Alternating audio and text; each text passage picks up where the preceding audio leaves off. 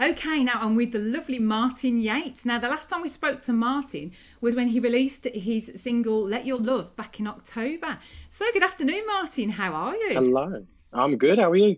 Yes, not too bad, as I say. Wishing the hairdressers were open again, but you know. Um, You and I both, believe me. so, Martin, what have you been up to since October?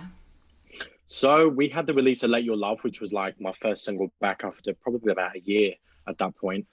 And then after the success of that, we got back into the studio, me, Sam, and Jake, my guitarist and pianist, and recorded the acoustic version, which seemed to go on to have a bigger audience than, than the original version, which was a bit mad. Absolutely, yeah. So that It's was really very nice. It was really, successful, very successful. I mean, yeah, we're looking really at well over received. 30,000, you know, downloads, which is brilliant. I mean, Yeah, it's it's got to be good for you too. been What crazy. We else? had a really warm reception to the acoustic video as well. We did a video Mhm. alongside of it, which was really nice. So I got some nice comments out of that.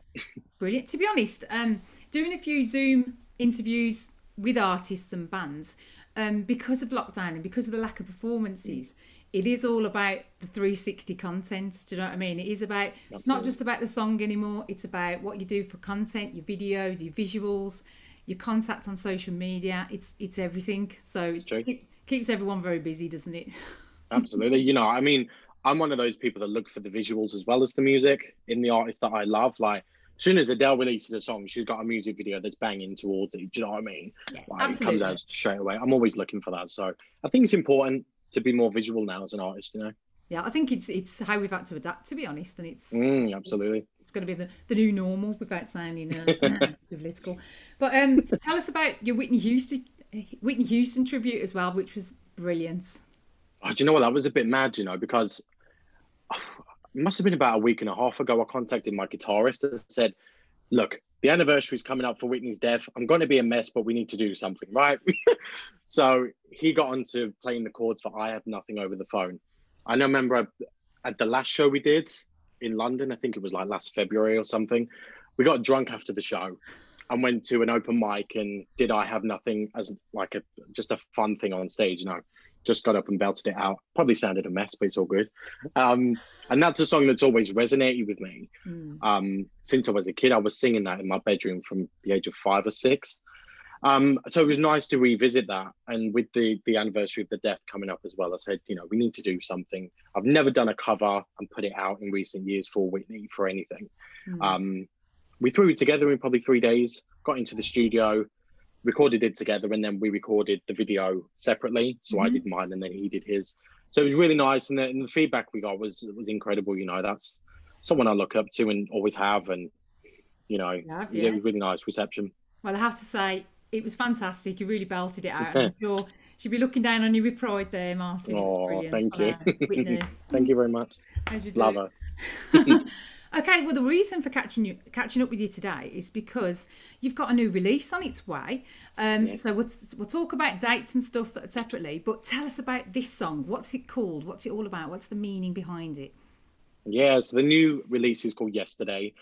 And I said it in my announcement video earlier in the week. It's a complete departure from Let Your Love or the acoustic version we put out last year. But it's a ballad. It's very dramatic. It's like if you're going to see Catherine Jenkins meet Pavarotti, pretty much.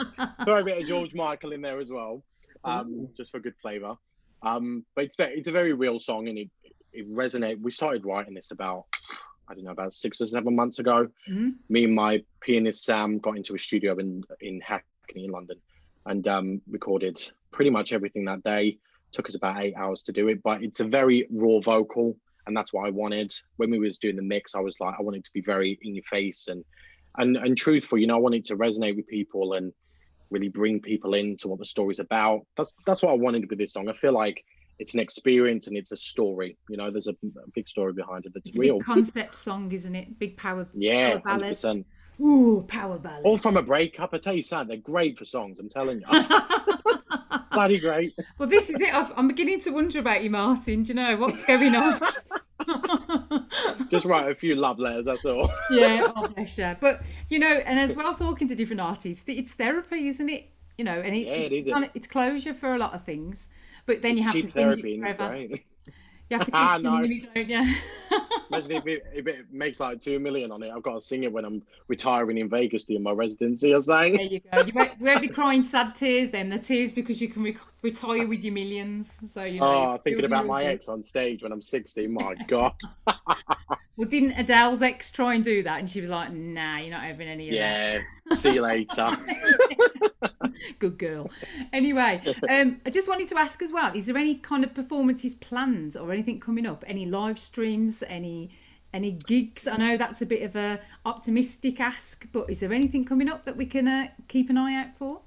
Yeah, so we was meant to perform at Dead Wax in Digbeth Yeah. on Valentine's Day. Hmm. Oh, and then it was pushed back to April the 11th. It's scheduled to go ahead, fingers crossed. If not, we're gonna sort some kind of live streaming out that day anyway. So there will be something happening that day regardless. Mm. And I've never done a live stream before, so it'd be quite an experience and new for me to do Yeah. that kind of intimate setting as well. Having people watch from home and stuff. But it'd be quite fun to do that. Fingers crossed we can go ahead with the physical audience though. I'm I missing know, it. yeah. Well, artists are starting to do live streams now, and what I've Mm, noticed is there's two things that are a bit awkward for them because the live streams give you no warning that you're live, and so people are like, no. is it live? Have we got any Are we comments? on? What's going on?" And then the other thing is there's no applause or there's no gratitude after the song, so it's all a bit weird and silent, and you're like, okay, I'll just go to the next song.